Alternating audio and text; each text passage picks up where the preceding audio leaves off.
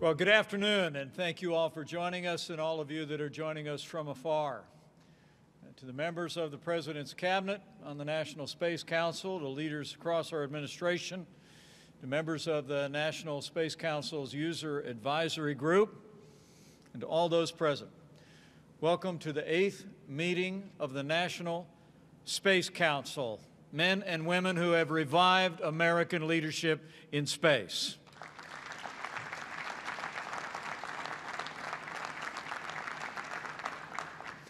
It's a particular pleasure to be back here in Florida on the Space Coast, and also to be here at the world's premier gateway to space. Join me in thanking the Kennedy Space Center and Director Bob Cabana for their tremendous hospitality and leadership for space.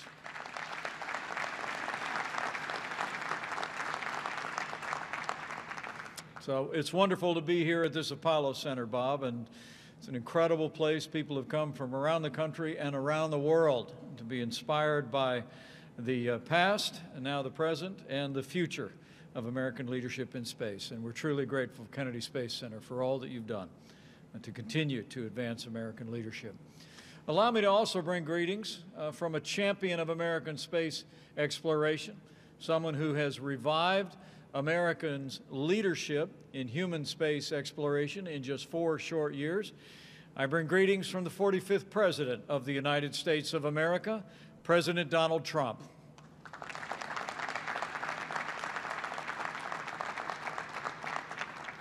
Today at this 8th meeting of the National Space Council, we will have updates from all of our council's members about the progress that we have made, both in civilian, economic, and military advances in space. But before I start, let me at least acknowledge the passing of an extraordinary American whose life and contributions to American aviation have undoubtedly led to inspire the advances that we've made in the vast expanse of space. This past Monday, America lost one of our greatest heroes, one of the greatest heroes not just in the history of the United States Air Force, but in the history of American aviation, General Chuck Yeager. He was a man of a humble background, grew up in rural West Virginia, enlisted in the military. He would go on to become one of the greatest aviators of all time. Chuck Yeager was a war hero. He shot down 13 Nazi aircraft, but was himself shot down over France. Flew more than 150 military planes, a total of more than 10,000 hours, 30 years of active duty, and as history records, was the first man to break the sound barrier. General Chuck Yeager has now left us, made his final ascent, but it was my great honor as we renamed 2 Air Force bases as Space Force bases just a short while ago to announce that at the direction of President Donald Trump, we are initiating today efforts to rename an upcoming United States military base after the late and great General Chuck Yeager.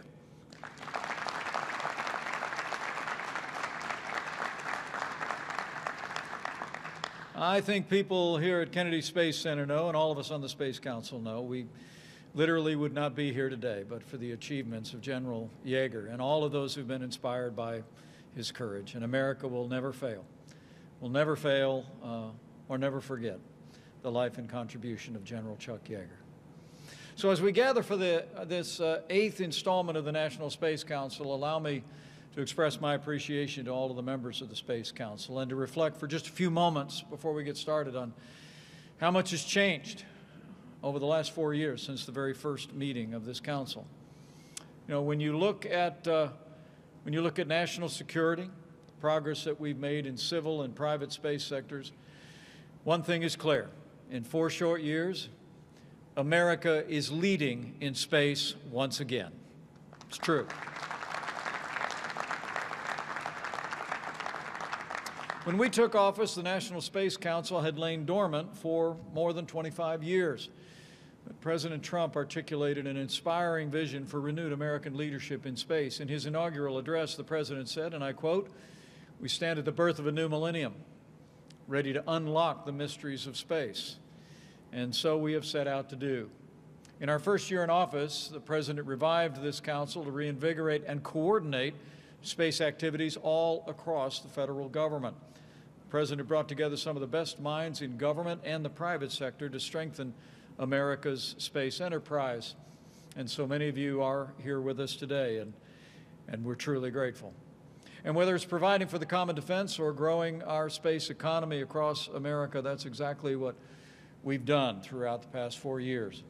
In the very first days of our administration, the President signed multiple executive orders and presidential directives to reorient our space program to human space exploration. He took steps to unleash America's commercial space companies and to safeguard our national interests in the increasingly complex and competitive domain of space.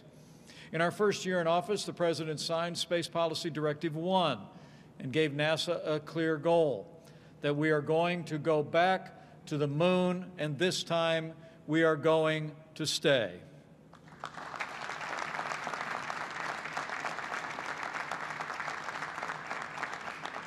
We made clear in our first year that the moon is not a final destination, but it's a base for developing and training for future deep space missions. We're going back to the moon, and then we're going to Mars and beyond. As we gather here in this historic place, I can't help but think back 48 years ago, December 1972, to Apollo 17, the last Apollo mission to the moon. It would be December 14th, 1972, that Apollo 17's commander, a Navy pilot named Gene Cernan, and a graduate of Purdue University in Indiana, he prepared to depart for Earth from the surface of the moon. And he spoke words that have really echoed through our time as an ongoing admonition. He said, and I quote, "America's challenge of today has forged man's destiny of tomorrow." And he said, "As we leave the moon, we leave as we came. And God willing, we shall return with peace and hope for all mankind." Gene Cernan was the last man to walk on the moon, but he didn't want to stay the last. He spent the rest of his natural life advocating for America to go back to the moon. And we are going to honor Gene Cernan's memory by putting the next man and the first woman on the moon in just a few short years.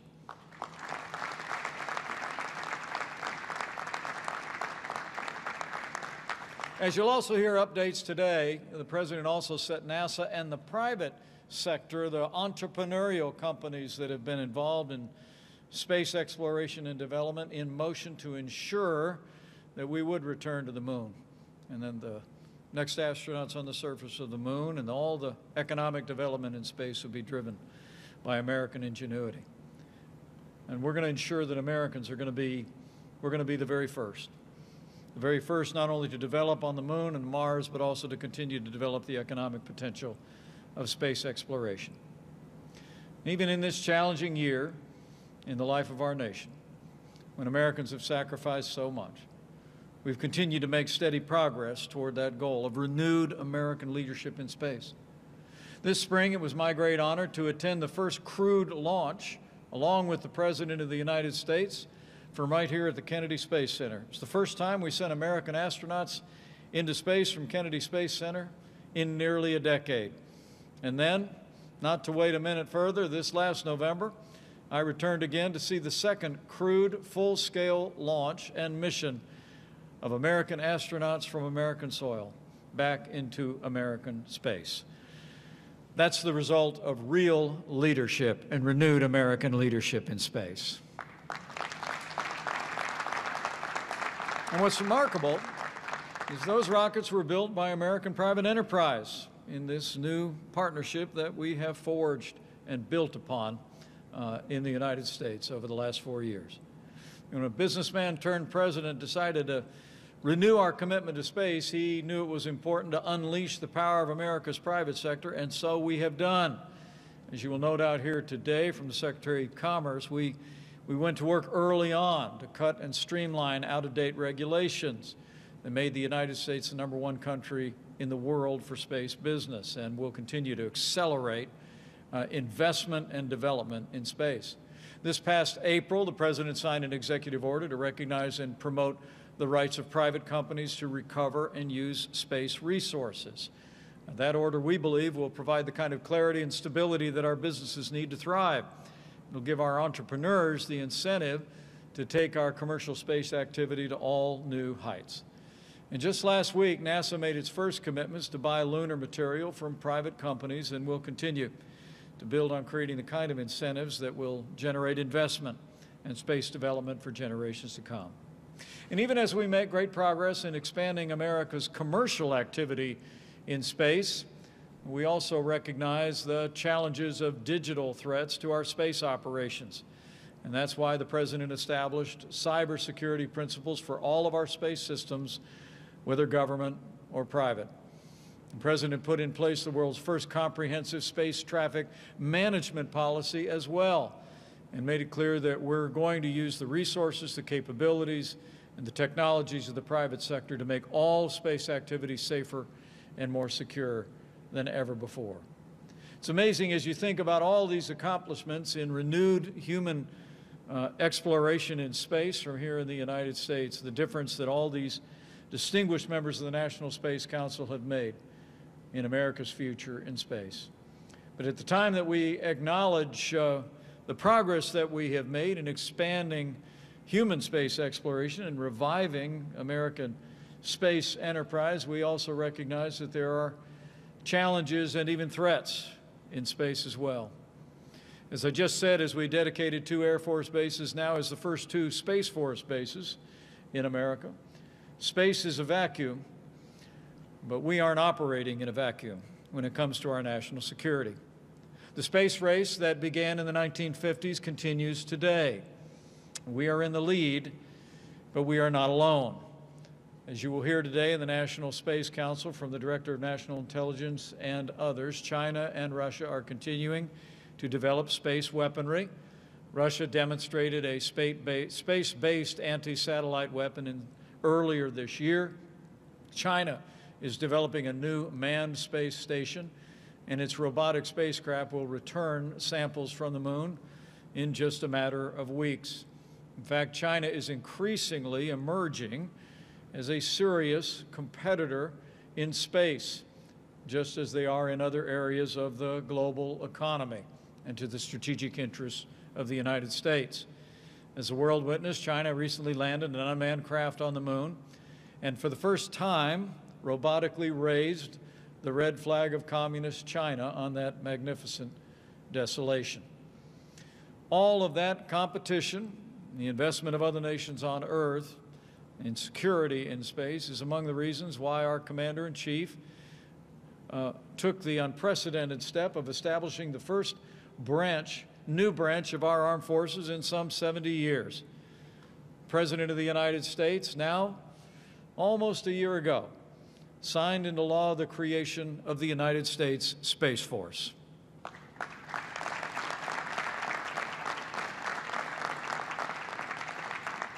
Under President Trump, the highest priority of our administration is the safety and security of the American people. And where too often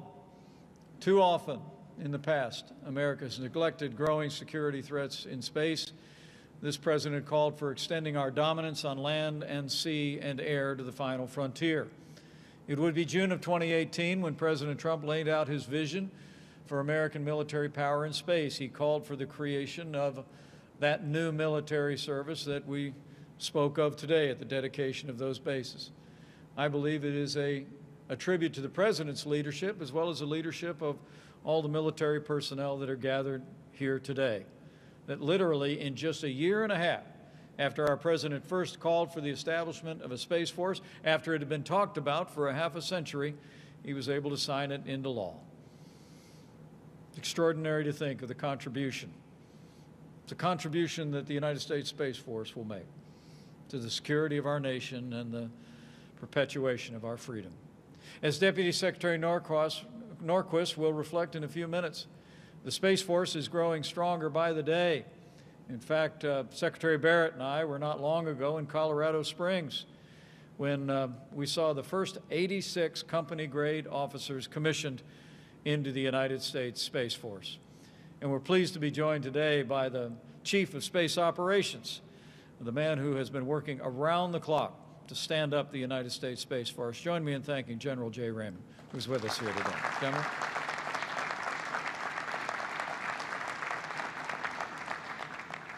So we've made great progress. We evidenced that today in the dedication of Cape Canaveral Space Force Station and also Patrick's Space Force Base right here on the Space Coast in Florida.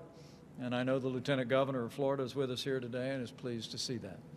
But just like 42 years ago when Gene Cernan was on his way to the moon, and just like when Chuck Yeager was breaking the sound barrier in the 1940s, the United States continues to face an era of competition.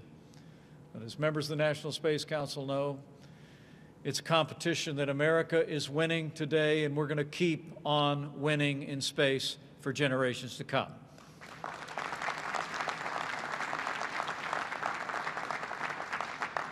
And that's one more reason today, while I'm pleased to announce that the President, as of today, has issued a new national space policy that we will articulate at this meeting of the National Space Council. The National Space Policy provides the President's direction to the executive branch on all space activities. It emphasizes that space is critical to our security and our way of life, and lays out the fundamental principles to put America first in space. Dr. Scott Pace will go into more detail about the President's new national space policy in just a few moments, but it represents our ongoing commitment to, at the National Space Council and throughout this administration, to ensure American leadership in space. But for now, let me just say that because of the hard work of all the men and women of the National Space Council putting our President's vision into effect, because of the hard work of all of the dedicated men and women on our Space Council Advisory Group and the support of the American people and leaders in the Congress, we've made great progress in the last 4 years. But as you will hear again today, there is a renewed determination all across this nation and all across this government and all across every level of government to continue to build on the extraordinary progress that we've made.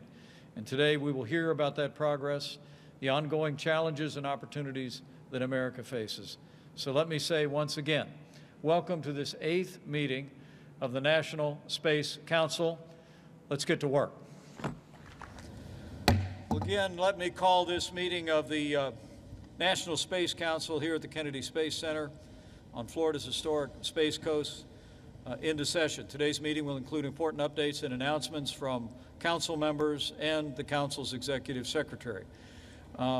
First and foremost, allow me to turn our attention to the economic progress that we've made. Policies have been advanced. The Secretary of Commerce, Wilbur Ross, has been a great champion of space, even as we've seen the American economy over the last 4 years reach all new heights. I think we set another record on the stock market again today, Mr. Secretary, but let me just say how grateful we are for your immediate appreciation for the impact that space exploration and entrepreneurship could have on the American economy. And why don't you give us an update on the Department of Commerce's activities related to space traffic management, international space development, and investment, and other encouraging space news. But join me in thanking Secretary Wilbur Ross for his great leadership on this cabinet and on the National Space Council. Thank you, Vice President Pence, for the opportunity to update the National Space Council on the growth of the space economy and the related work that is taking place at the Commerce Department. Here at Cape Canaveral last week, SpaceX executed its 100th successful commercial Falcon 9 rocket launch.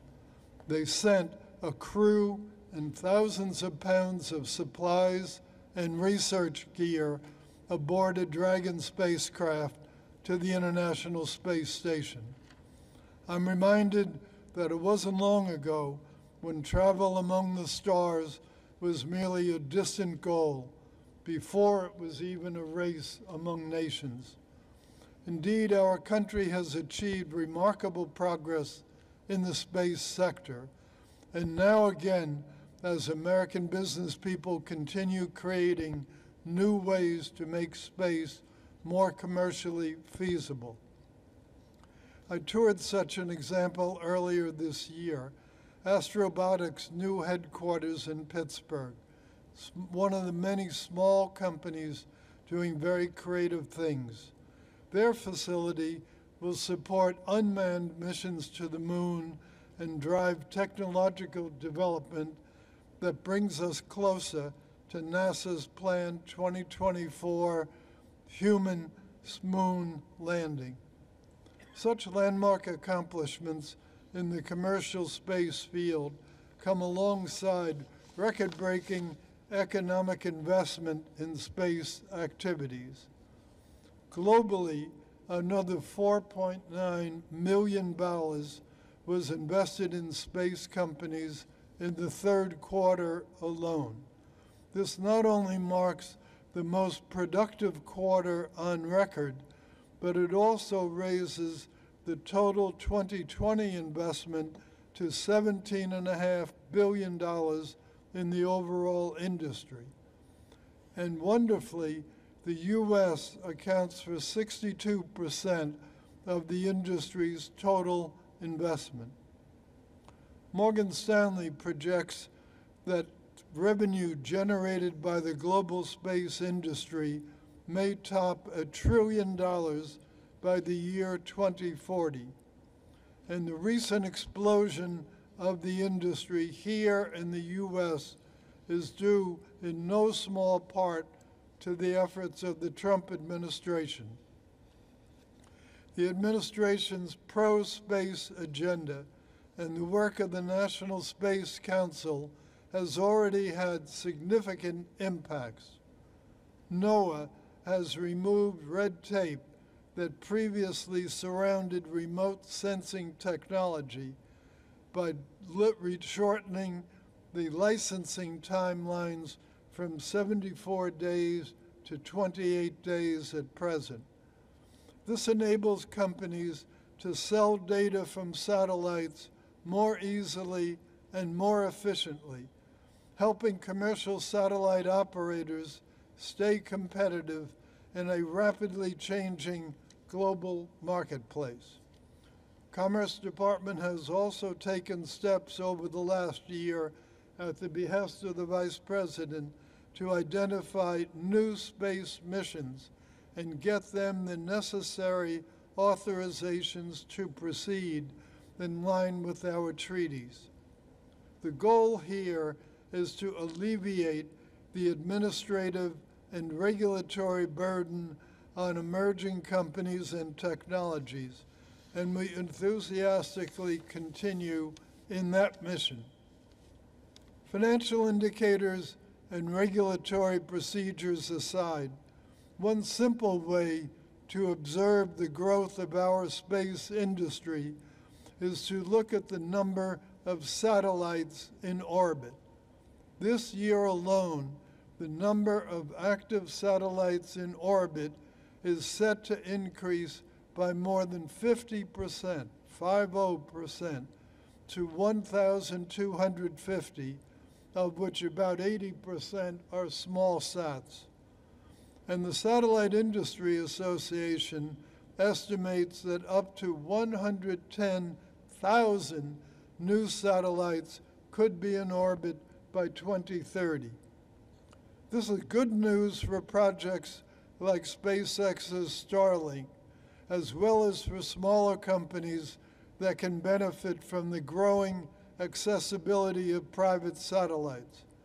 But the increase in satellites has also created a unique set of challenges when it comes to managing orbital traffic. We are seeing more and more frequent near misses that could cause unprecedented new amounts of debris. If two significant objects were to collide, they could create such a shower of debris that it could endanger the astronauts aboard the International Space Station. It could endanger billions of dollars of U.S. and other investment in space. and it could also interfere with the growth of space commerce. Fortunately, there's no shortage of brilliant men and women who have made remarkable headway toward managing this problem.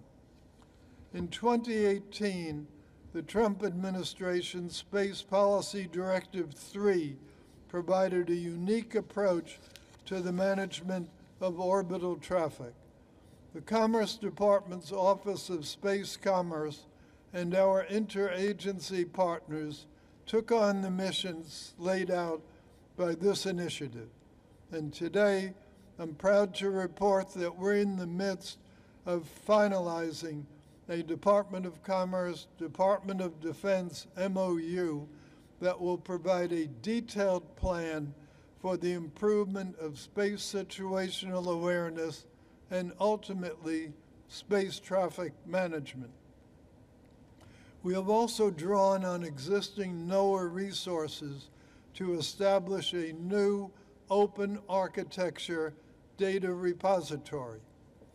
This system allows both private and government entities, including those of our allies, to share data, increasing all parties' situational awareness amidst an increasingly crowded orbital environment.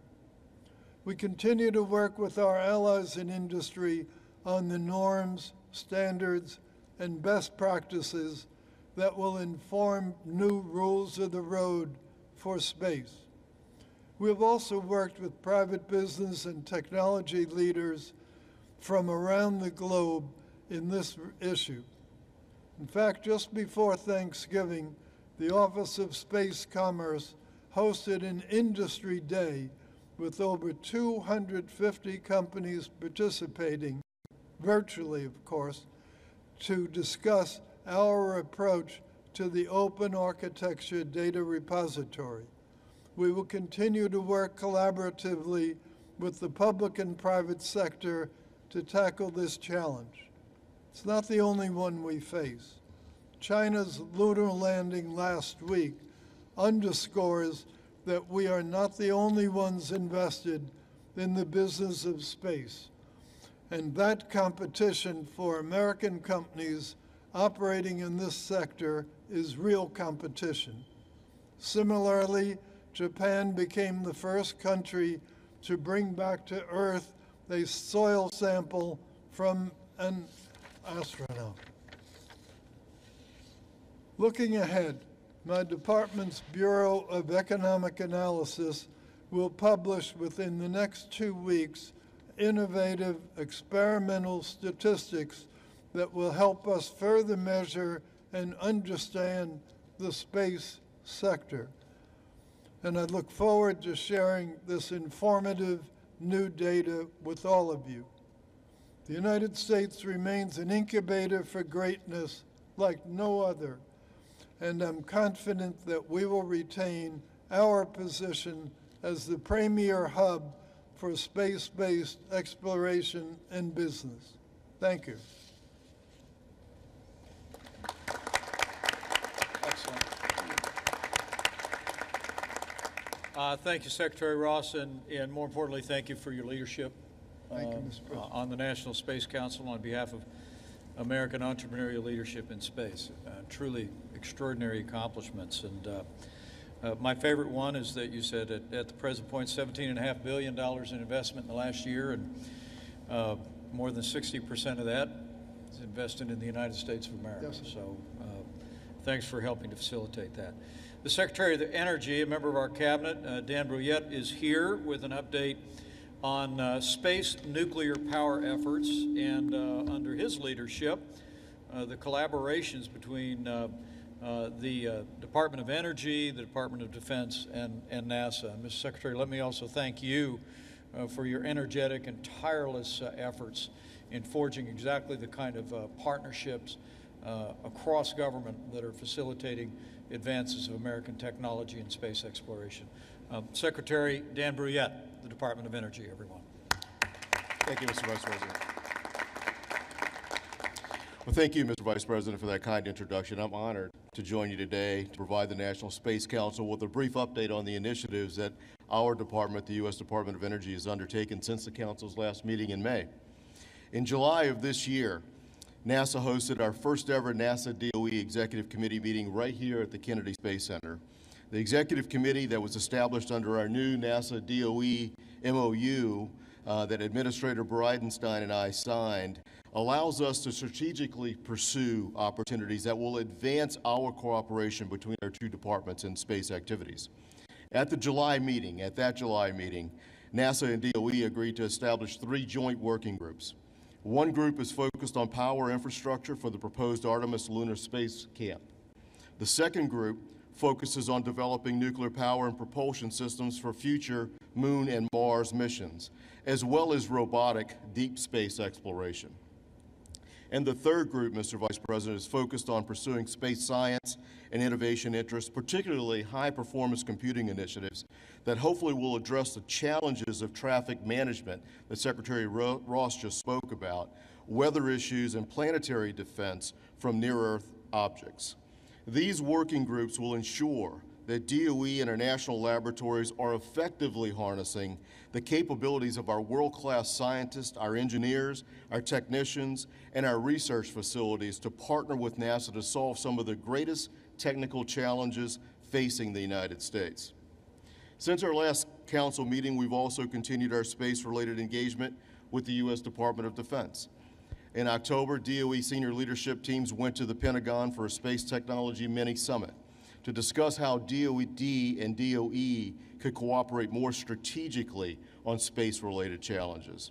Our senior policy teams and our technical leaders met with Acting Secretary of Defense for Research and Engineering, as well as with representatives from the Strategic Capabilities Office, the Space Development Agency, and DARPA to explore ways of strengthening DOE's contributions to the space mission areas of each of those offices.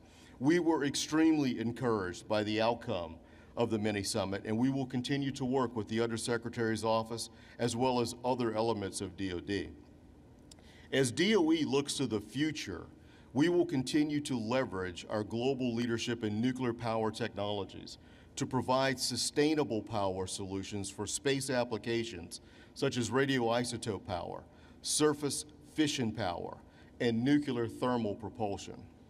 Following the successful launch of the Perseverance rover, which is powered by a DOE-developed radioisotope power system, DOE and NASA began formal engagement with nuclear aerospace and commercial power sectors to design and develop a surface power system for a lunar demonstration in the late 2020s. We're also working on engagement opportunities with private industry to advance thermal nuclear propulsion technologies. We want to move that ball even further forward. DOE, NASA, and DOD are also working with industry to establish advanced nuclear fuel production capabilities to support future terrestrial and space demand needs, and seeking to establish and maintain a nuclear supply chain capability that enables us to address a very wide range of applications.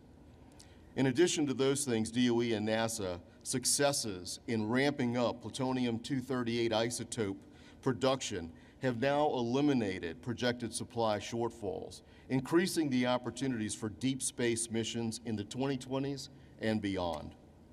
Through our strategic investments, DOE and NASA have also modernized large portions of the radioisotope power system supply chain, eliminating single-point failures and improving reliability to support quicker mission tempos.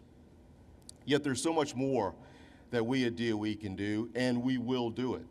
We're looking for ways to apply our next-generation computing technologies to address the tracking, modeling, and data analysis challenges of space weather warnings, space debris tracking and avoidance, and large-scale analysis of space radiation in cosmic microwave environments.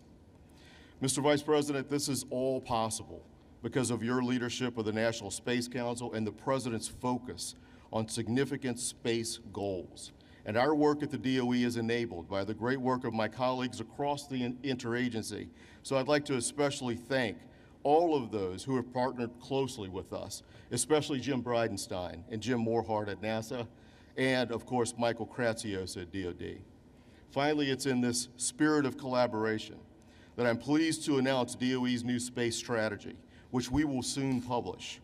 This decade outlook will directly support the national space policy and will focus DOE on being a key technology developer to support the space missions of our interagency partners.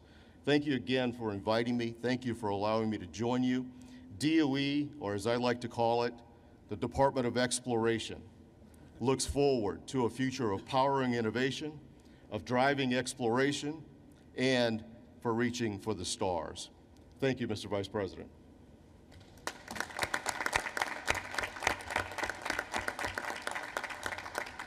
Thank you, Secretary Briette, and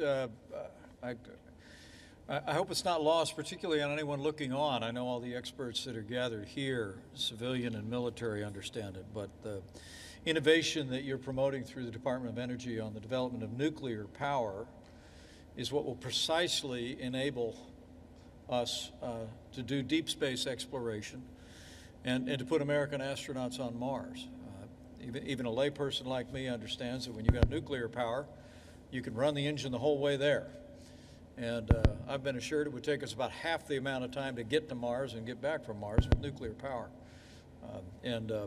I just want to commend you for the way you've used the department. You've worked with the Department of Defense closely with NASA to promote the development of that innovation. Truly, it's going to be a game changer for American leadership in human space exploration. Thank you, Mr. Vice President. So thank you. Another round of applause for the Secretary of Energy. Just great. Someone that I've come to admire and appreciate very much, a key member of our administration, is the Director of the Office of Science and Technology Policy. He's been involved in advancing policies that will give us the capacity to continue to monitor planetary weather issues from space, so vital to the life of the nation. He himself is a legendary weatherman, and he's brought that discipline and that creativity to the National Space Council. Join me in welcoming Dr. Kelvin Drogemeyer. Dr. Drogemeyer. Thank you so much, Mr. Vice President. It's an honor and privilege to be here today on this historic occasion. I really appreciate so very much your leadership of the Council and your extraordinary service to America as our Vice President. Thank you so very much for that. Under the President's leadership and under your leadership, Mr. Vice President, this nation has recommitted itself to space discovery and exploration and the advancement of humanity's expansion into the heavens. Today, I would like to highlight two areas where we have made really significant progress over the recent months and years, and where I believe our continued effort is needed. The first of these topics is space weather. Now, we're all familiar, as the Vice President said, with terrestrial weather, the towering clouds and beautiful thunderstorms we see every afternoon in the summer here in Oklahoma, the very powerful storms that we see in the Midwest, like places like Indiana. They're beautiful, but they're also very destructive, and so we have to really understand and look to predict those. Well, space weather is basically no different. It encompasses a wide array of phenomena that are equally, in some cases, very beautiful, but also they complicate our exploration activities, and they really have the potential to degrade and even destroy some of the infrastructure that is most critical to our nation's security and our economy. So the importance of both understanding and forecasting and accounting for space weather is very, very important as we reinvigorate our human space exploration program. In October 2020, the President signed the ProSwift Act, it's an acronym, which established as U.S. policy, and I quote, to prepare and protect against the social and economic impacts of space weather phenomena. The ProSwift Act also provides statutory authority for existing space weather coordination activities under the National Science Technology Council. Now, in March of last year, that same National Science Technology Council released a National Space Weather Strategy and Action Plan. And that very same day, the President signed an executive order on coordinating national resilience to something called electromagnetic pulses. Now, they're relevant here because the sorts of geomagnetic disturbances that occur in the sun that are disruptive, they're called space weather, disruptive to our space activities. They're both a space weather phenomena, and they're also naturally occurring as EMPs. So since the release of those documents, federal agencies have worked very, very hard on their implementation, and together with the academic and private sector and also international partners, we've made great progress. And I want to highlight very quickly 3 areas. First, the U.S. Geological Survey is working toward completing a survey of ground conductivity across the United States. Now, we're familiar with conductivity, lightning across the sky, and conductivity on power lines, but there's actually conductivity in the ground. And these data help USGS and also NOAA develop new operational and geoelectric field maps, the actual mapping of the geoelectric field. It provides much more accurate estimates of electric currents that are generated by geomagnetic storms. And those things can then disrupt power operations and resilience and things like that. So that hazard map is going to be a very, very important tool that we have to sustain electrical power during geomagnetic storms. Second, as a result also of partnership between NOAA and NASA, NOAA's Space Weather Follow-On spacecraft is scheduled for launch in 2024, that magical year when we're going to return to the moon. This will ensure continuity of observations critical to space weather prediction and forecasting, and also to NOAA's geomagnetic storm watches and warnings that it issues regularly. And third, NOAA, NASA, and also the National Science Foundation have funded several research opportunities that are going to advance solar and geospace modeling and improve space weather predictions. Just like we have models to predict terrestrial weather, we have models to actually predict space weather. And that research targeted key administration priorities established through the space policy directives that the Vice President mentioned, including human space exploration and space traffic management, as Secretary Ross mentioned. These agencies are also working very, very closely together to implement a framework to accelerate transition of space weather research to operations, very, very important transition. And they will help inform key decision-making for operations of critical infrastructure like our electric power grid. Finally, the second topic I want to address really briefly is planetary protection. Now, what is planetary protection? It's basically the practice of mitigating risks to Earth of harmful biological contamination due to space activities. There's actually 2 sides of that coin. It includes protecting the search for extraterrestrial life by controlling the introduction of biological contaminants from Earth to other celestial bodies. We call that forward contamination. But it also includes protecting our own biosphere here on Earth from potentially harmful biological contamination from things like returning spacecraft. We call that backward contamination. So as we prepare for human exploration of Mars and other solar system bodies, as the Vice President mentioned, now is the time to review and update our planetary protection policy. Existing U.S. policy was established back in the Apollo program, and it's not really been substantively updated since then, so it's been many decades. Meanwhile, of course, as you all know, there have been very, very significant technological and research developments in the field of space, a lot of new actors, including a lot of private companies, and so things are accelerating very dramatically. So to address this challenge, OSTP and the National Space Council staff, all the wonderful folks here, have partnered over the past 6 months to co-lead an interagency working group on planetary protection. It's really a whole-of-government effort. And we deliberated several topics. First, of course, as I mentioned, how to accelerate commercial space exploration and development while we also preserve the scientific integrity in the search for life on other terrestrial bodies. We want to avoid that backward contamination to Earth. Likewise, we want to avoid that forward contamination as well. And then also, third, making sure that private sector activities are protected, because we all know that commercial activities, as we've seen here, are extremely important. So looking forward, planetary protection has to really be a key element of our strategy, and it certainly is, across all of the federal government, but also with our academic and our industry partners. We want to absolutely ensure a safe, sustainable, and predictable Earth and space environment as we continue to advance U.S. leadership in space exploration and commercialization. Mr. Vice President, I am completely grateful to the wonderful opportunity you've provided to me and others at OSTP to work with all these great folks on the National Space Council on these initiatives over the last several months and years. And we look forward to the wonderful days that lay ahead for America in space. Thank you very much, Mr. Vice President. Thank you so much. Calvin, great job. One of the enduring lessons that I've learned as Chairman of the National Space Council is you actually have weather in space. So thanks for your great leadership on that, and so vitally important to our nation's economy and nation's security, as you mentioned. So thank you, Kelvin. Great report. We've talked a lot about the impact on the economy on this National Space Council over the course of the past 4 years. We've talked just as much about our national security, and as I reflected in my opening remarks, with the encouragement of all the members of the National Space Council, this administration has taken strong strides to advance our national security in space. So today I wanted to turn our attention to our security issues. For the first time in his role as Director of National Intelligence, John Radcliffe joins us today. He's going to provide an update on international space threats and the competition that we face. John, you and I have talked. You wrote a compelling piece over the last several days, particularly about the strategic competition that China poses us here on Earth, as well as in the heavens. We appreciate your leadership very much. But as I said before, I think you understand, the President understands, space is a vacuum, but we're not operating in a vacuum, especially when it pertains to the security of the people of the United States of America. So join me in welcoming the Director of National Intelligence, our DNI, John Radcliffe, to the National Space Council.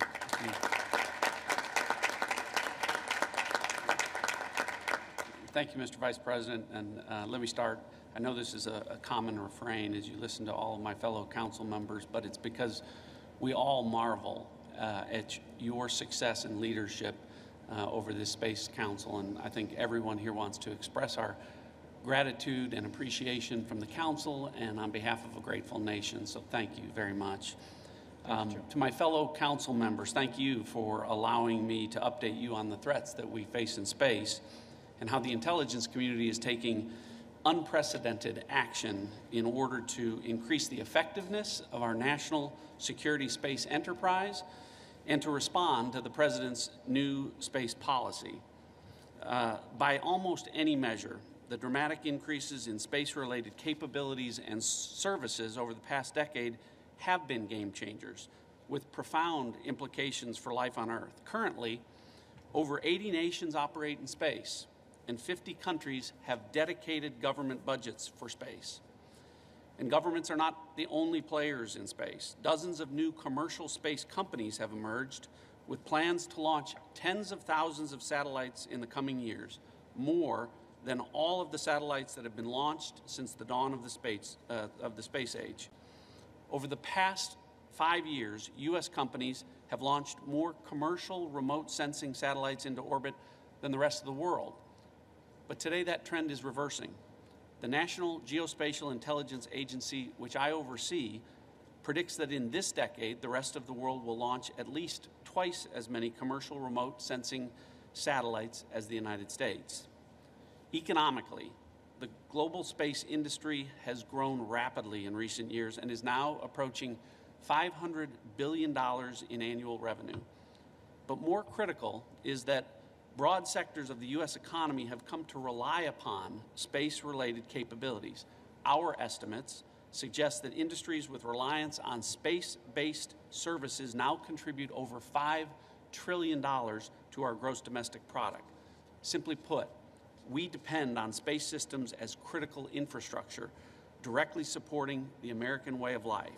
If these space-based services are disrupted, we could see adverse effects on nearly all sectors of the U.S. economy, including consumer supply chains, transportation, telecommunications, agriculture, and finance. Mr. Vice President and fellow members, to a degree unparalleled in American history, the nation's economy and security rely upon space systems that our competitors are challenging and that our adversaries are increasingly threatening. To that point, America's vital interests are increasingly at risk as China and Russia develop and field destructive weapons to threaten U.S. and allied space capabilities. As I wrote in an op-ed published in the Wall Street Journal last week, the intelligence is clear. China poses the greatest national security threat to the United States, and that includes China's actions in space, where China is pursuing weapons capable of destroying our satellites up to geosynchronous Earth orbit, where many of our critical space systems reside. China has also deployed a ground-based missile intended to target and destroy satellites in low Earth orbit. Russia has a similar system to China in development that is likely to be operational in the next several years, and Russia has also fielded a ground-based laser weapon which could blind or damage our space-based optical sensors. And I'll note that Russia in particular has recently demonstrated provocative behavior, creating a potentially dangerous situation in space. Over the past year, the Russian government, as the Vice President noted, launched a satellite that began to actively maneuver close to a U.S. government satellite. I want to make clear to the members of this council that we consider this to be threatening behavior, especially considering that the Russians have previously launched a very similar satellite that exhibited characteristics of a weapon when it released a high-speed projectile. Our Space Force Chief, General Raymond, agreed by recently saying, "This is not the behavior of a responsible spacefaring nation." In short, the threat to the United States and allied space systems continue to grow, and we should not allow that threat to grow unabated. And because of that, the President's new national space policy recognizes that space is and should be a priority intelligence domain, something the intelligence community has already begun to take action on and to move out. Earlier this year, we directed our intelligence agencies to increase support to space defense and added new funding to counter space threats. Although those numbers are classified, this represents a significant new investment which will directly address the emerging intelligence requirements of the Space Force. Additionally, we are working directly with the Space Force leadership to create a new National Space Intelligence Center which will deliver intelligence support necessary to achieve our national security objectives. The establishment of this new center will provide the nation unparalleled scientific and technical intelligence on space-related threats, and it will serve as the service intelligence center for the Space Force.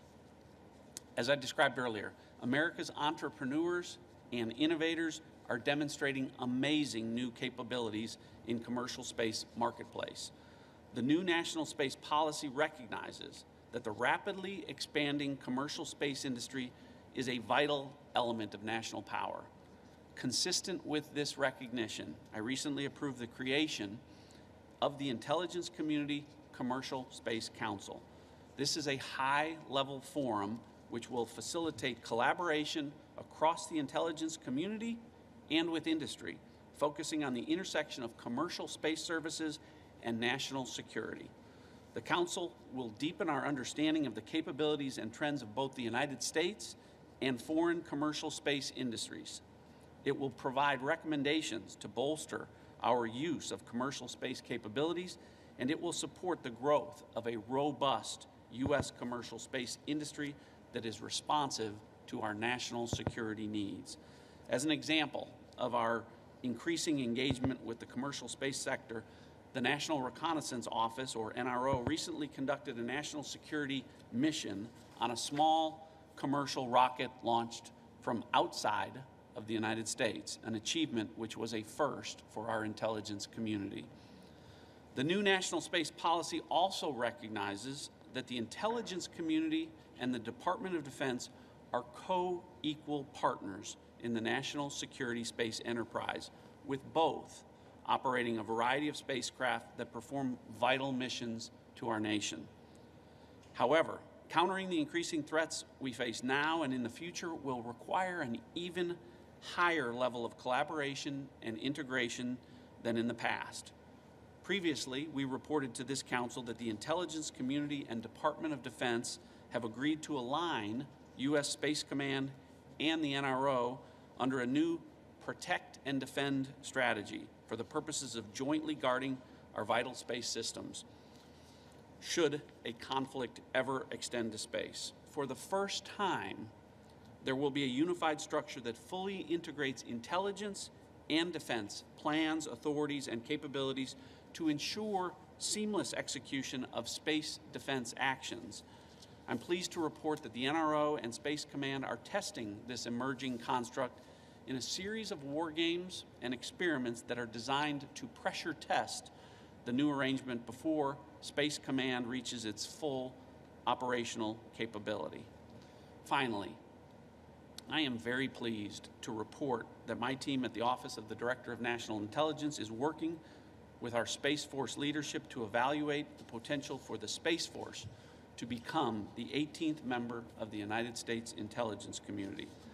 We anticipate a decision on this history-making opportunity in the next month or two, which would profoundly strengthen the partnership between the Department of Defense and our intelligence community. In conclusion, as adversaries increasingly threaten our vital interests in space, the actions that I have described here for you today, plus many more of a classified nature that I cannot discuss publicly, will continue to provide us with a competitive advantage, will allow us to counter emergent threats in space, and allow us to achieve unified action should conflict ever extend to space.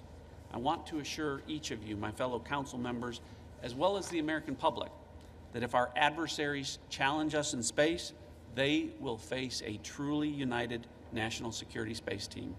Thank you again, Mr. Vice President, for the opportunity and members of the council to address you on these important efforts. Thanks very much. That's excellent. Well, thank you, Director Radcliffe. Thank you for that stirring summary, but also thank you for the visionary recommendation. We very much look forward to that, and the notion of adding the United States Space Force to the infrastructure of our intelligence community makes great sense. And I want to commend you for leaning into this and making such a meaningful contribution to this 8th meeting of the National Space Council. Thank you very much. Thank you very much, John. There has always been a chair on the National Space Council for the Secretary of Defense, and successive Secretaries of Defense have played the role and have been full partners in renewing America's commitment to our national security in space. We're deeply grateful to them for their service, but a common denominator, a consistent ally and advocate for advancing America's national security interests in space has been the Deputy Secretary of Defense, David Norquist. And I just want to take this opportunity to thank the Deputy Secretary of Defense for taking the guidance of this National Space Council, taking the vision of the Commander-in-Chief, and moving out so quickly at the Department of Defense. You've made a great difference in the security of this country in the vast expanse of space. So join me in thanking Deputy Secretary of Defense David Norquist for a job well done. You're welcome.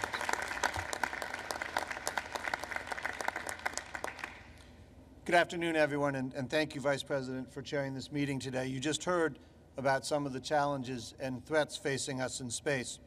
Since the last National Space Council meeting back in May, the Department of Defense has made tremendous progress in adjusting to the challenges of space as a warfighting domain. Today, I want to highlight our developments across the Department, the U.S. Space Force, U.S. Space Command, and within the Office of the Secretary of Defense. And in doing so, I want to thank those around the table. Your efforts and partnerships are vital to achieving our nation's objectives in space. So let me begin with an update on the Space Force. In order to grasp the magnitude of what the Department of Defense has accomplished, it is worth pausing to reflect on the timeline. The Space Force was officially established when President Trump signed the fiscal year 2000 National Defense Authorization Act on December 20th, 2019, less than 1 year ago. It was originally planned that the Space Force would be established 1 year after the NDAA was signed. So, Mr. Vice President, that would have been 11 days from today, and I would have been spending today explaining to you the things we hoped to get done and might get done in the future. But instead, the President and Congress understood the urgency of strengthening our space-based military capabilities, and they directed us to get right to work. Following this spirit of speed, we have moved rapidly to advance the Space Force, and we have reached many milestones. Operationally, the Space Force has launched satellites into space and provided support to NASA's 2 successful human space flights launched from right here in Cape Canaveral. The Space Force has also engaged with our allies and partners to enhance cooperation in space. We have now seen them place a higher priority on this domain as well. The UK, which announced the creation of a Space Command last month, and France, which had adjusted from the Air Force to now having the French Air and Space Force. Through all of this, the Space Force has continued delivering new capabilities for the United States.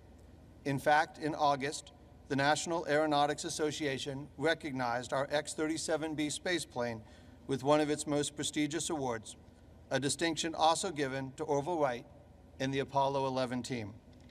Structurally, we have created a new and leaner field organization comprised of 3 field commands and 9 space deltas that cover missions such as intelligence, surveillance, and reconnaissance, space electronic warfare, and space domain awareness. The Space Force's success thus far are reflected in its people. Since its founding, it has grown substantially, which is a trend we expect to continue. Over the last 3 months, more than 2,100 members have transferred from the Air Force into the Space Force.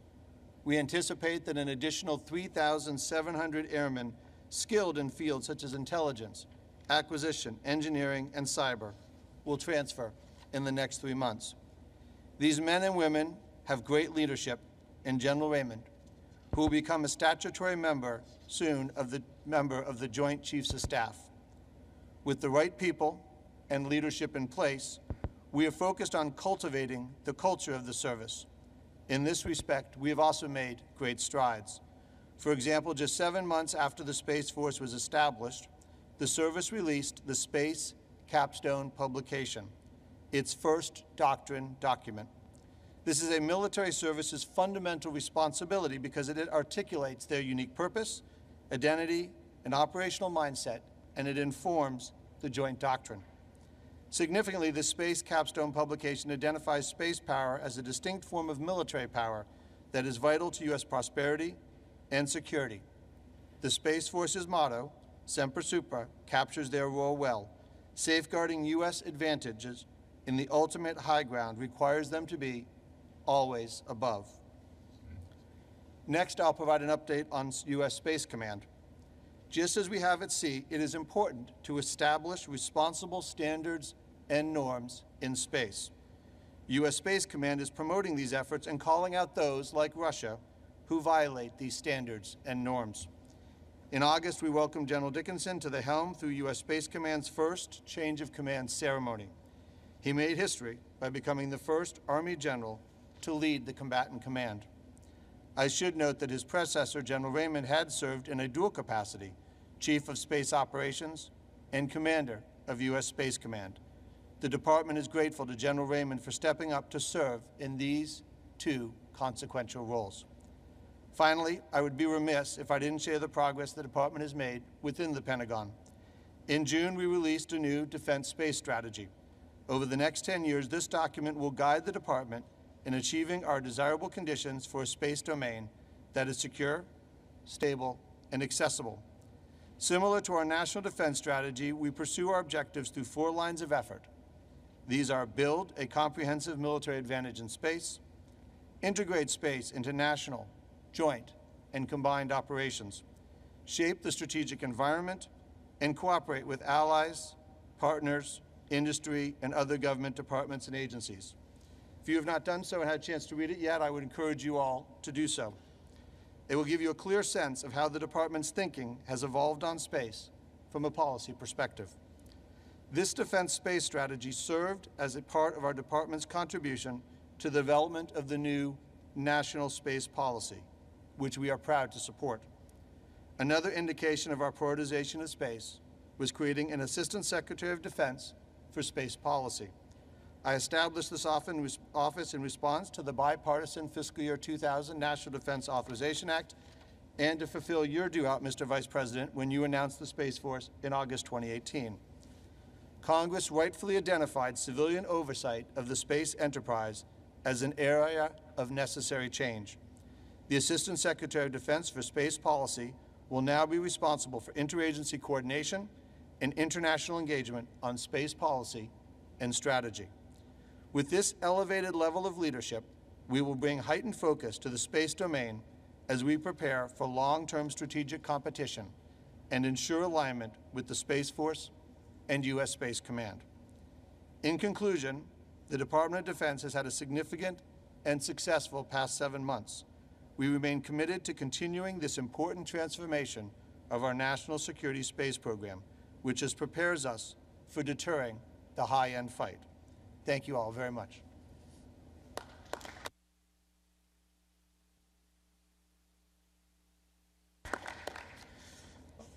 Thank you so much, Deputy Secretary Norquist.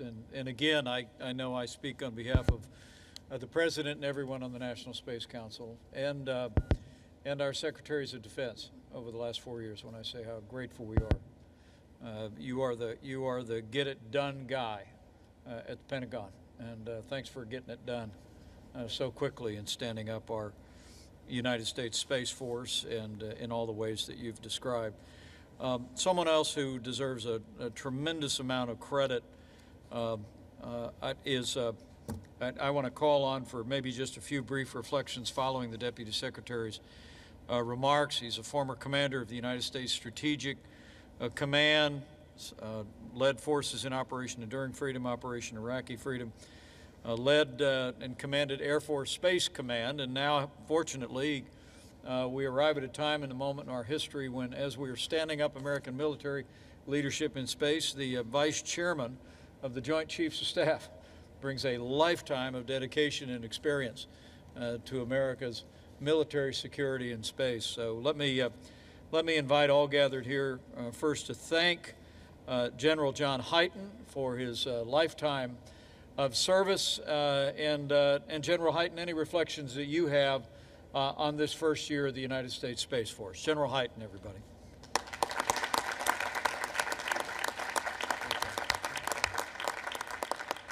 Thank you, everybody. Thank you, Mr. Vice President.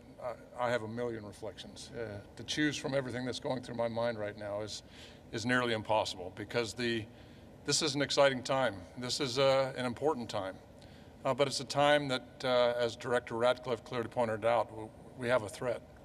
And what we're doing and what we have been doing is about how do we respond to that threat. And the partnership we have with the intelligence community is as strong as it's ever been. And I was so excited to hear the concept of the Space Force being the 18th member of the intelligence community that presents so many opportunities for us to do things in much better ways of how we do surveillance, how we do intelligence. All those things open up by just that simple idea. So as I sit here, I'll just say that Space Command and the Space Force have two basic functions. When you look at the Saturn V that's above us, you like to look up and dream. And I was involved in the previous edition of the United States Space Command, and I'll say that command really liked to look up.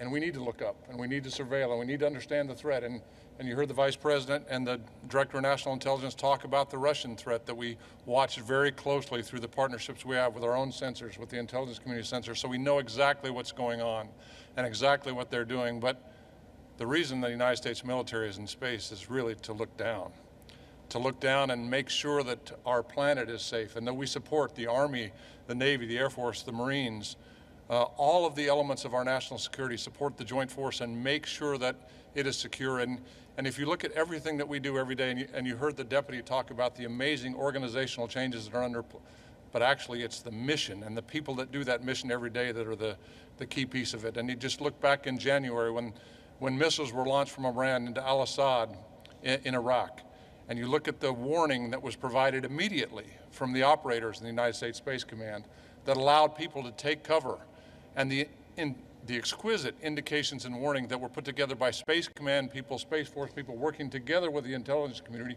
to make sure that no American died in that attack. That's a remarkable piece.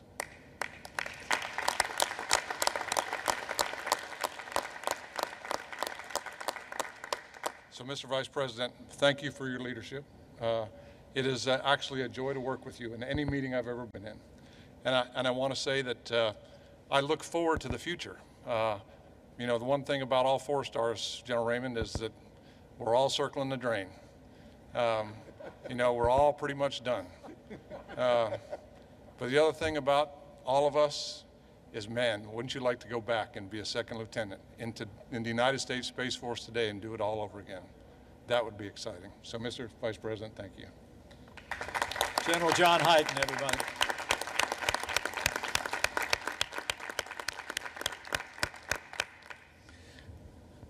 I think it's worth noting for the record that I gave him absolutely no notice prior to those remarks. I think you can hear the heart and the mind of someone who's been absolutely committed for a lifetime to American security in space. And as I've said to you before, General Hyten, I can't help but feel that for such a time as this, you're Vice Chairman of the Joint Chiefs of Staff. So thank you for your stalwart leadership and a lifetime of service. Join me in thanking General Hyten one more time.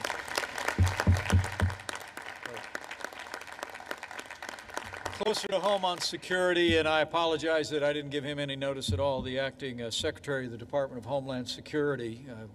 I've come to know him over the last 4 years of service, and have been deeply inspired at his implementation of American law, security on our border. But the members of the National Space Council deserve to know that under Acting Secretary Chad Wolf's direction, the Department of Homeland Security has also been working to increase outreach to the private sector to ensure cybersecurity in space systems, which is of equal importance to our economy, to the privacy of the American people. So for a few minutes of reflections on the progress, the efforts DHS has made, join me in thanking Acting Secretary Chad Wolf, member of the National Space Council. Well, let me start off by, again, expressing my gratitude, Mr. Vice President, for your leadership of the Council, as all of our Council members have said today. The work that not only you, but the staff have done over the last 4 years in advancing American leadership in this area, I think is a testament. The Department of Homeland Security, as you said, is hard at work at helping to implement the national space policy in two primary areas, and that's in cybersecurity and resilience. And so what we call the left of launch, or before launch, is a critically important time. Cybersecurity and supply chain security of space systems is paramount. And to support this effort, the department is leveraging our relationships and our processes with critical infrastructure owners and operators around the country through our Cybersecurity and Infrastructure Security Agency, or CISA. And CISA is leading the newly established Space Information Sharing and Analysis Center, or ISAC. And that's a forum for U.S. government and private industry can share information and best practices, and we do that through a number of other industries as well. We are also partnering with our colleagues at the Department of Commerce, Secretary Ross and others, to engage more small and innovative companies wanting to engage in this area as well. After launch, or to right of launch, as we say, DHS is leading in the testing, the resilience of federal and critical functions through the exercising of continuity of operation practices. These left of launch and right of launch approach will increase the security of our homeland, will certainly broaden our private sector and international partnerships, and will support the important work of the American space activities. So let me just close by, again, thank you, Mr. Vice President, for your leadership for this council, and the department stands ready to support its ongoing work. So thank you. Thank you, Chad. Thanks for the kind words, and thanks for your leadership. Thanks for your leadership, Mr. Secretary. We couldn't be more grateful. I'm going to get put a couple more people on the spot who've played just a leading role in our ability to move out on the policies that have been advancing our economy and our security. Brooke Collins is the director of the President's Domestic Policy Council, and Russ Vought is the head of the Office of Management and Budget. And I can tell you that over the course of the last 4 years, both of them have been consistent partners in our effort to identify the resources on the security front and in reviving human space exploration here at NASA, but also in promoting the vital role that American leadership in space has played in our economy, as the Secretary has reflected momentarily. I also want to recognize Brooke Collins because while we are here at the Kennedy Space Center, we are on the Space Coast with Lieutenant Governor Nunez and a lot of proud Floridians. Texas likes to boast of their long history in space in Houston, and Brooke Collins is a daughter of Texas and counts the Lone Star State home. So thanks for bringing all that natural Texas passion to your efforts on behalf of space. So I'm going to recognize Brooke Collins, Domestic Policy Council, and then the Director of OMB, before we turn our attention to national space policy and to the Director of NASA's report. Brooke? Well, this is unexpected, Mr. Vice President, but thank you. It will only be 1 minute, and thank you for the shout out to Texas. It's great to be here in Florida as well. I am struck as I sit here as the mother of 4 children. I know everyone's sitting in the room and watching in the audience and watching on TV at how inspiring that this group, led by our president and also you, Mr. Vice President, we have reignited America's imagination. And for the young girl or young boy from the plains of Texas or from the coast of Florida or from the cornfields of Indiana, that one day they too could go to space, to the final frontier, and to reach for the stars. And that is America. And so what an honor it is to be a part of this. And thank you for your leadership and for everyone here today. Thank you.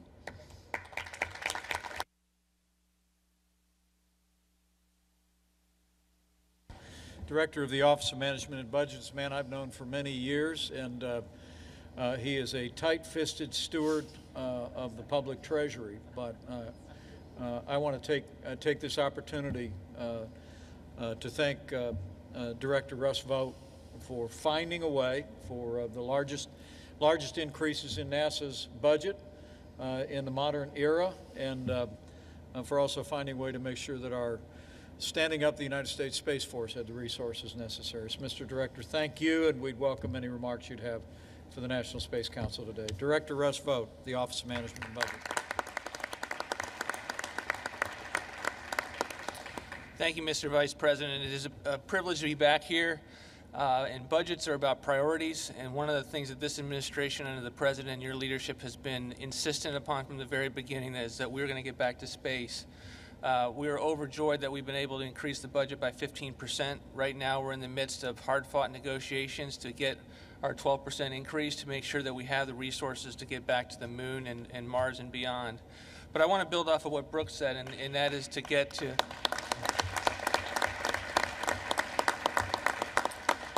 But I want to build off of what Brooke said in terms of the national momentum that's been built around getting back to the moon and staying there. I've got 2 little girls, a 6-year and 8-year-old, and when there's extra cardboard around the house, they're building rockets. They've got pictures of astronauts in their room, and on Saturdays we change the channel from the football game to watch the launches. And so you are getting a sense nationally of the momentum that's building as a result of the leadership of the President and the Vice President, the Space Council, the important work of Jim Bridenstine. And we're excited at OMB to play a behind-the-scenes role to get the resources that are necessary to bring agencies together, to build consensus, to make sure that documents and regulations go out that reflect all one view of the administration. And I thank you for the honor to be here.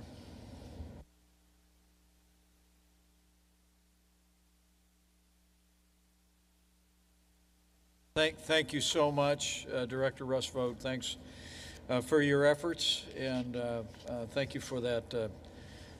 Thank you for talking to us about your little girls. I think it's one of the points you make, one of the points Brooke made is that having revived America's commitment to human space exploration and innovation, rededicating ourselves to American leadership in space for our national security, I can't help but feel that it's going to inspire kids to pursue STEM education and to have their eyes on the stars. So thank you both for those without any notice remarks. And very inspiring.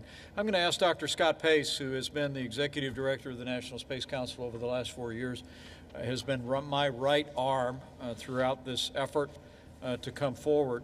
Today, President Donald Trump signed an updated national space policy for the United States of America, just in time for this 8th meeting of the National Space Council. And I've asked Dr. Pace to give us a very brief update. You all should have a copy, and for those of you looking on, the new national space policy of the United States of America will be available online for all of the country to review. But Dr. Pace, maybe you could just update members of the council on the policy and specifically how it differs from previous space policy at this important moment in the life of this program and in the life of the United States Space Force. But before I do that, I do want to give all of you a chance. We are only as good as the people who are behind us, supporting us, advising us, informing us. And I must tell you, it's been one of my great privileges over these past 4 years to enjoy the friendship, but the extraordinary professionalism and guidance of Dr. Scott Pace. So would all the members of the National Space Council join me in showing our appreciation for Scott Pace for the great job you've done.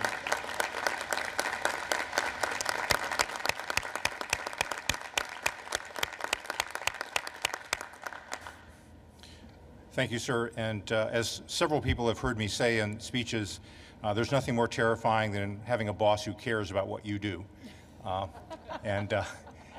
Your caring and the caring of the President have been absolutely instrumental to whatever progress we've been able to make. With the strong leadership from the President and your National Space Council staff has been working closely with all the members of the Space Council to develop the new national space policy. I promise not to read it. It's rather thick, and it's there in front of you. And I wanted to take the opportunity to express my personal thanks and appreciation to the members of the Interagency Working Group that contributed to this policy. About 11 agencies, 5 White House councils.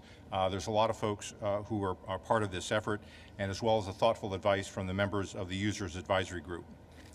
The National Space Policy is the President's direction to U.S. government departments and agencies to advance the interests of the United States in space for the benefit of the American people.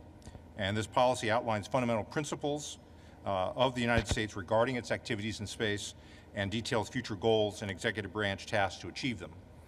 The policy reaffirms the nation's interest to act responsibly in space to ensure safety, stability, security, long-term sustainability of space activities.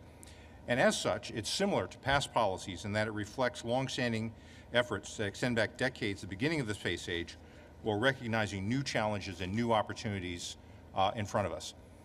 The National Space Policy at top level gives primary emphasis to 4 topics: commercial space activities, international cooperation, exploration, science, and national security, which undergirds everything we do. And the policy expresses the nation's commitment to leadership in space. The major point I wanted to make, as we have heard around today, is that the international environment we're in is very dynamic. It's influenced by competition and threats to the space capabilities on which we rely. And consequently, it's important that the U.S. space activities across all sectors, civil, commercial, and national security, be coordinated at the highest levels in an integrated manner to advance our national interests and those of our allies and partners. A policy of sustainable space exploration and development depends on an alignment with enduring national interests such as security, economic growth, scientific advancement, and a stable international environment. Space does not exist for its own sake. It exists to serve the interests of the nation, and our alignment with those interests is crucial to our success. Establishing U.S. capabilities to operate routinely out to the moon and beyond will deliver strategic assets not only for ourselves, but for all like-minded nations who share our values: liberty, democracy, rule of law, free market economic principles. It is our values we carry with us into space, not merely our machines. Space exploration and development are not confined to one-time missions or any single destination. Closer to home, the United States is going to encourage commercial activities to lower the public burden of maintaining and enhancing space capabilities. And as the United States journeys again into deep space, it will do so with commercial and international partners. And at the frontiers of exploration, the United States will continue to lead, as it always has done. The United States is leading in space, but we also face determined competitors and adversaries. The President's national space policy continues the quest to explore and develop the unknown while securing benefits for the American people, which has driven our country since its founding. This drive, rooted deeply in the spirit of the United States, will ensure that as humanity expands into space, it will be the home of a free people.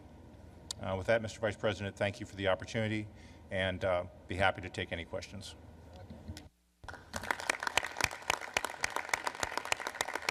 Great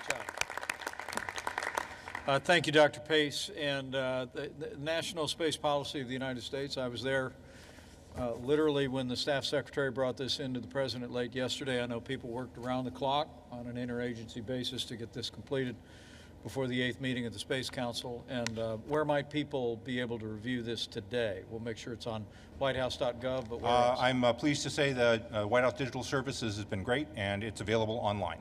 Okay, available online, National Space Policy, and I would recommend it to the attention of any American interested in a broad outline of what our priorities are and what our objectives are with regard to American leadership for our economy and our security in space. But thank you so much, Dr. Pace, for the report. And how about another round of applause for really a tireless public servant and all the work he's done.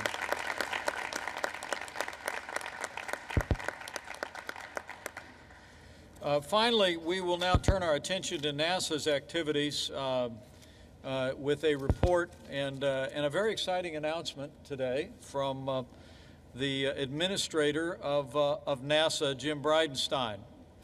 Many of you may not be aware that prior to serving as the 13th administrator of NASA, Jim Bridenstine was a Navy pilot, flew combat missions in Iraq and Afghanistan, flew more than 1,900 hours. I first met him when he was a congressman from Oklahoma, serving on the House Armed Services Committee.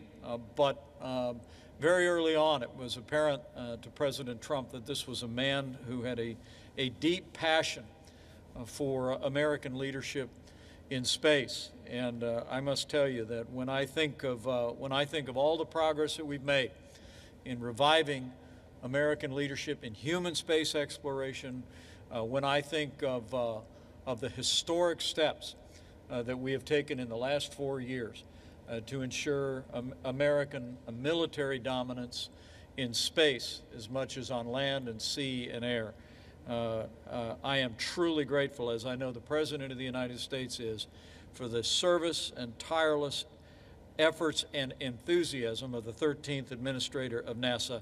Join me in thanking Jim Bridenstine for all that he's done and for the important announcement today.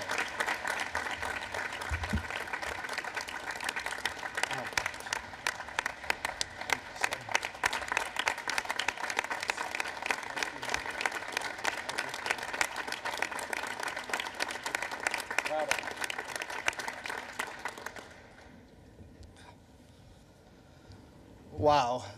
Standing ovation from the Vice President of the United States. I will tell you, sir, it's been the joy of my life to serve this little agency called NASA that does just amazing things. I will also say, and sir, I know you've heard it today all day long from all of the people sitting around this table, but this has been a game-changing administration as it relates to space.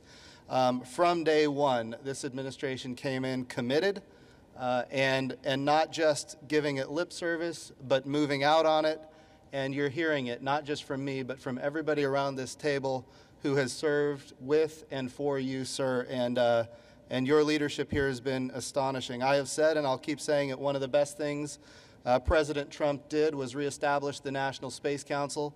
And right after that, putting his #1 guy, the Vice President of the United States, in charge of it. And it's been just a real pleasure serving on this council with you, sir.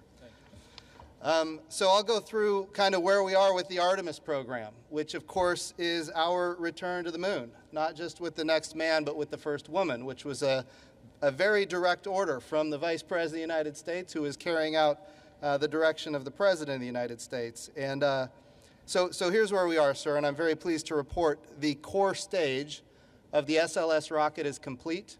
It is at the Stennis Space Center being tested. All 4 RS-25 engines have been integrated, and we have now completed 6 of the 8 tests for what we call the green run. Right now we are in the midst of the 7th test, which we call the wet dress rehearsal. And of course, the next test after the wet dress rehearsal is, no kidding, a live fire test of all 4 RS-25 engines. So we are very excited to be where we are. The SLS rocket, of course, is the moon rocket. I know we're sitting underneath a Saturn V, and this, of course, reminds us of the history, but we are here today talking about the future. And I want to assure my friend, the Director of National Intelligence, John Ratcliffe, that Saturn V is very secure. So we are not going to need a new DNI today, and I made sure of that. So I do think it's important to note that the SLS rocket, Mr. Vice President, is back on track and moving forward. The Orion crew capsule is complete.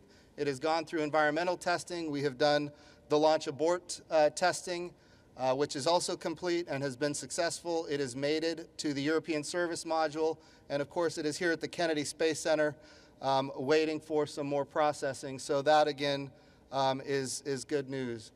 As we move forward, one of the big things that you gave us direction to do, and this was at the IAC, the International Astronautical Congress, was to make sure that we partnered with freedom-loving countries.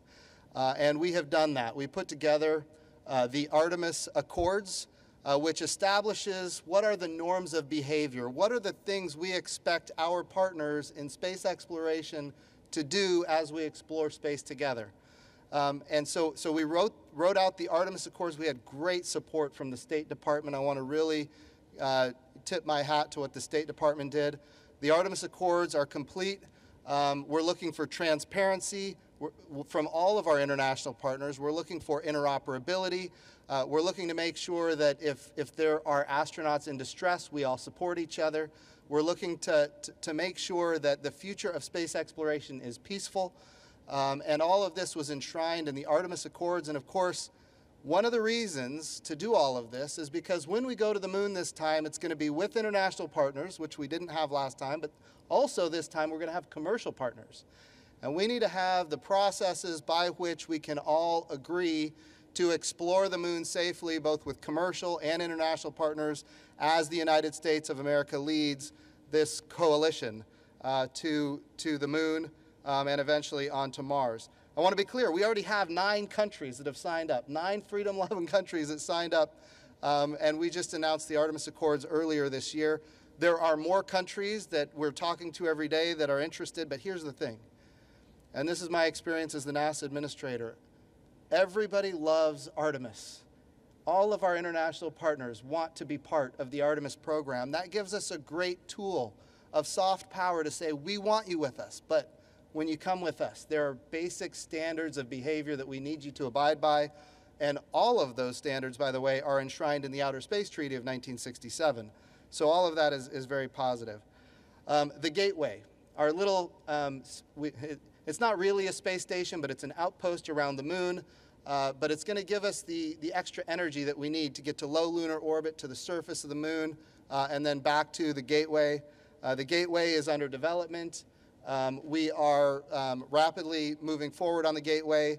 The power and propulsion element and what we call HALO, which is Habitation and Logistics Outpost, is under development. We're going to put those two together. We're going to launch them on a single rocket, and we're going to do that by the year 2023. So the Gateway will be underway by 2023. We're also very excited that the Gateway, in fact, and this is for Dr. Drogemeyer, we've already selected 2 science experiments to be on the Gateway in orbit around the moon, and those 2 science experiments have to do with space weather and the radiation of deep space. So this is going to enable us to get more science than we could otherwise get, and of course, we all know Dr. Drogemeyer. He mentioned Oklahoma earlier. Dr. Drogemeyer comes from Oklahoma, very amazing weather scientist, and now expanding that field all the way to space weather. So we're there with you, sir, and we'll keep moving forward on that. We think about our European partners. Recently signed an MOU with us on the Gateway. So we can very proudly say that when we go to the moon, we have already got commitments from the European Space Agency, not only to have astronauts with us, but also to provide hardware that is going to be very significant for our sustainable return to the moon. So we have also opened up the aperture a little bit when we go to the moon. One of my first initiatives, Mr. Vice President, as you know, was we're going to go commercially, as directed by you and the President of the United States. So we initiated the Commercial Lunar Payload Services Program to take NASA payloads to the surface of the moon. where we buy a service. We don't own and operate the hardware, but we buy a service. We now have a number of companies that have signed up to be part of this program. Sir, you mentioned earlier that we're going to actually buy some of that regolith on the moon. We're going to buy resources, and we're going to prove that this is a model of operations that is workable. And of course, the Artemis Accords are a big part of that as well. I saw Sean Mahoney is here from Mast and Space Systems. I think Secretary Ross, you mentioned Astrobotic. So there are a lot of small, innovative, impressive companies raising money and moving out because of the policies that we've put in place to go to the moon commercially. So all of that is very exciting. Finally, I'm gonna anchor real quick on the human landing system, which of course we have the SLS rocket, we have the Orion crew capsule, we have the European service module, we have the Gateway. The one thing we have not had since 1972 is a human landing system. And now we have, Mr. Vice President, because of your leadership and the leadership of the President, we have a human landing system funded for the first time since 1972. We have 3 companies, yes.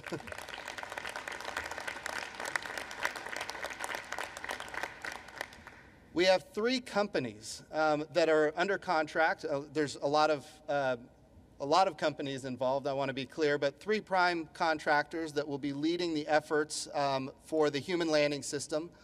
We're in a base period right now where we're looking at how we're going to land on the moon.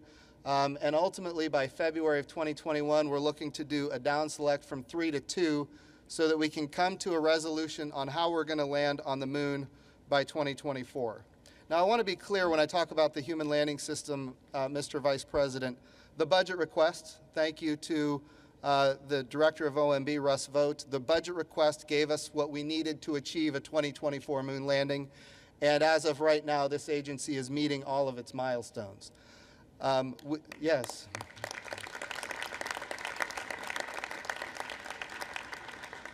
We are in the midst of, as the Director of the budget has said, we're in the midst of negotiating to get that lander funded. The bill passed in the House, funded it to the tune for 2021 about $600 million.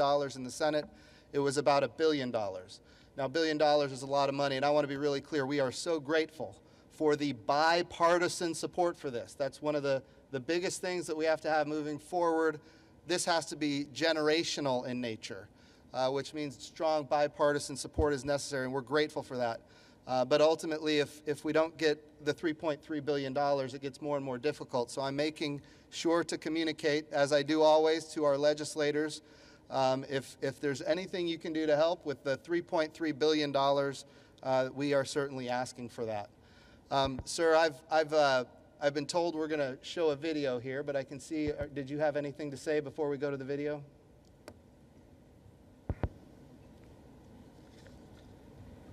Well, I think we've got a very exciting announcement coming up, but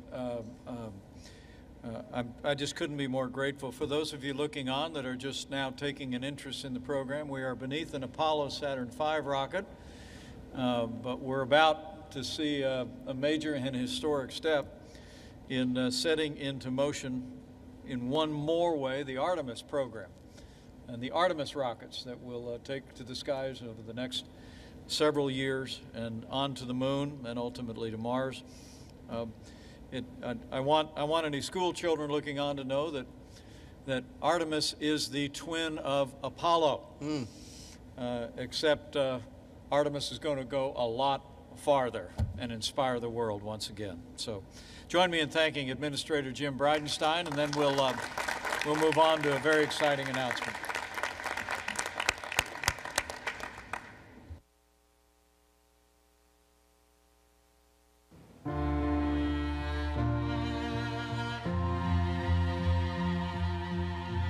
The Apollo missions were a daring success and highlighted what a generation of ambition can accomplish. We choose to go to the moon, but in a whole new way.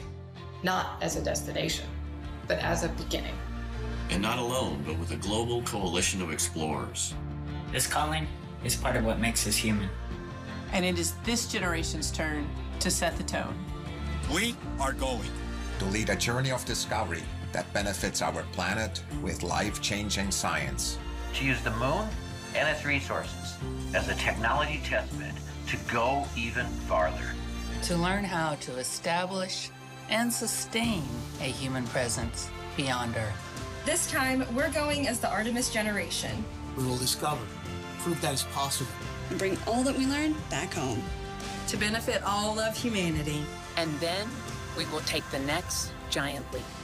Mars. Welcome. Welcome. Welcome to the Artemis generation.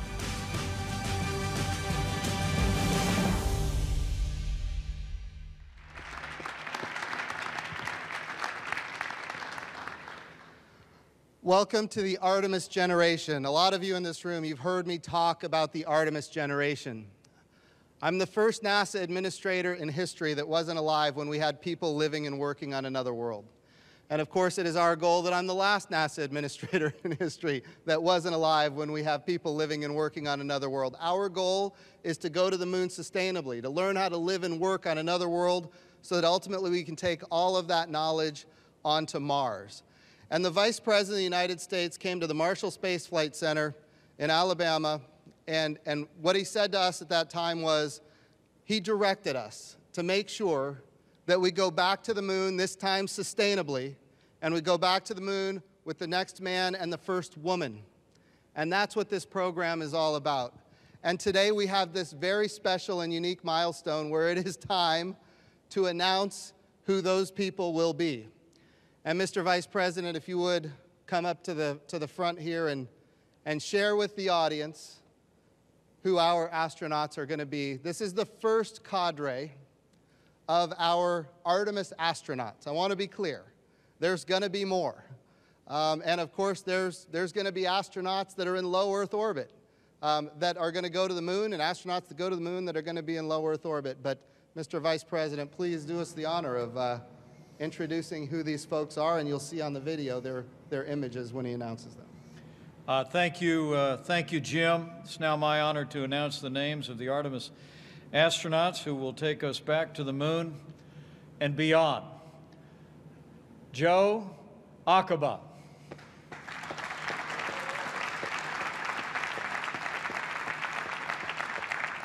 Kayla Barron.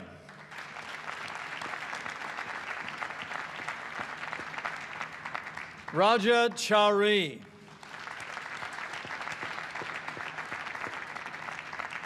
Matthew Dominic.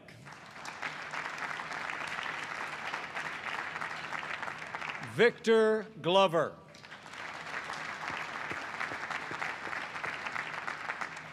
Woody Holberg.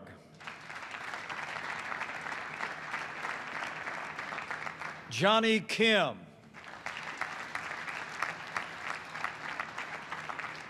Christina Cook.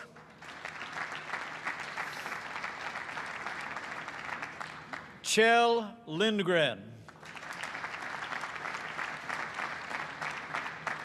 Nicole Mann. Ann McLean. Jessica Meir. Jasmine Mogbeli. Kate Rubens. Frank Rubio. Scott Tingle.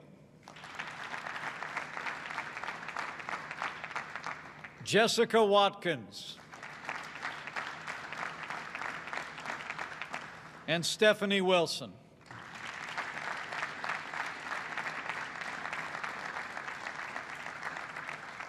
And now it's my special honor to welcome 5 members of the Artemis generation who are here with us today at the Kennedy Space Center. Jessica Watkins.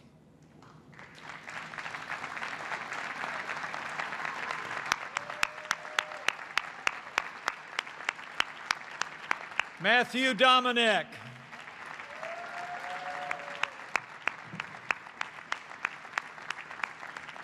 Ann McLean.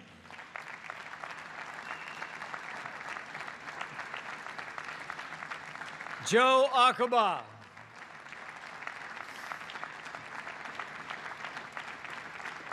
And Jessica Meir.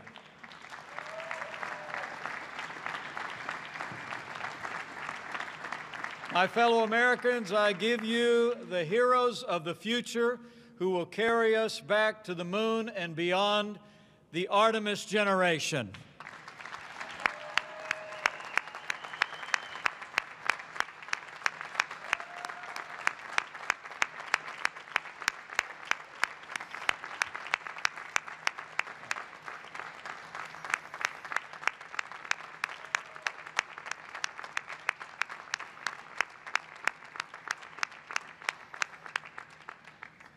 Well, thank you all for stepping forward and for the excellence that you've shown throughout this program. And congratulations to you and all of those that were just named that are part of the Artemis generation. It really is amazing to think that the next man and the first woman on the moon are among the names that we just read, and they may be standing in the room with us right now.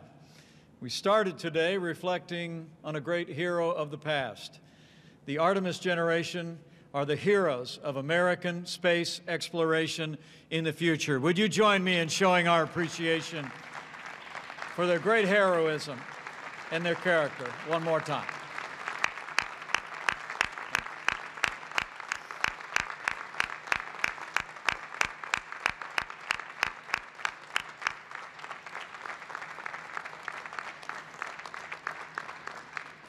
Well, thank you all. We're going to wrap up very quickly here, this 8th meeting of the National Space Council.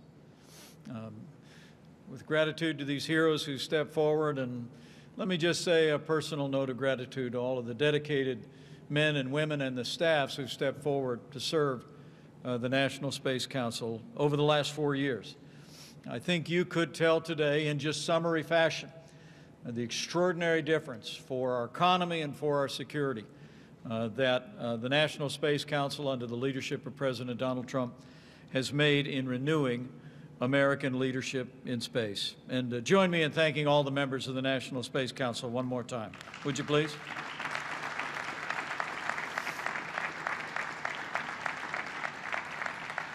I also want to take the opportunity to thank members of the User Advisory Group.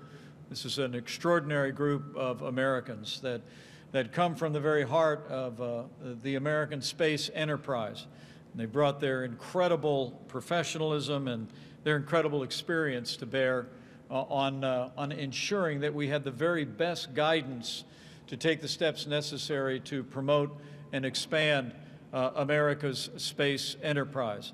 There are a few that are with us here today. And first, I want to thank from afar Admiral Jim Ellis, who has led the User Advisory Group of the National Space Council with such great distinction. Join me in thanking Admiral Jim Ellis for his great work.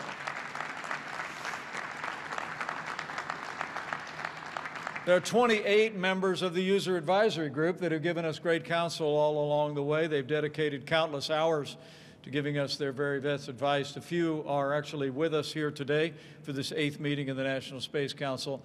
So in addition to Admiral Ellis, allow me to thank Lieutenant Governor Jeanette Nunez of the great state of Florida. Thank you for your contributions to the space program. Eric Stallmer, who is with us here today, who is a great space entrepreneur and pioneer. Thank you so much, Eric. Another great space entrepreneur who's been leading the way and has become a great, great champion of American leadership in space, Fatih Osman and his wonderful wife. Thank you for your great leadership. And to a great entrepreneur who brought great business acumen to this, and the great counsel of his wife, Judy, has assisted all along the way. Join me in thanking Indiana's own Fred Klepsch for his contributions to the National Space Council. I come to this 8th meeting of the National Space Council just with a heart filled with gratitude. I'm humbled by the efforts of all of those that are gathered here. The military leadership from the Department of Defense, Secretary Barrett, General Raymond, General Hyten, and others who have stepped forward to really transform the commitment of our nation to ensuring the security of the American people from space, but also the vitality of America's ideals in space for generations to come. But I know I speak on behalf of the President as well when I just express my appreciation for all the members of this administration who caught the same vision. I love what Dr. Pace said a few moments ago. He said there's nothing more terrifying than having a boss who cares about what you're doing, has an interest in what you're doing. And all I can say is I can relate. I'll never forget the day, Jeanette, it was when we were campaigning for this job 4 years ago that I got a phone call. I was on my way to the Space Coast. And then our candidate called me up and he said he wanted to revive something called the National Space Council. And he wondered if I'd be willing, as other vice presidents had done in the past, to be willing to chair it. And so there have been many kind words expressed for your vice president today, but let me invite all of you to thank President Donald Trump and all of those that have served alongside him for renewing American leadership in space.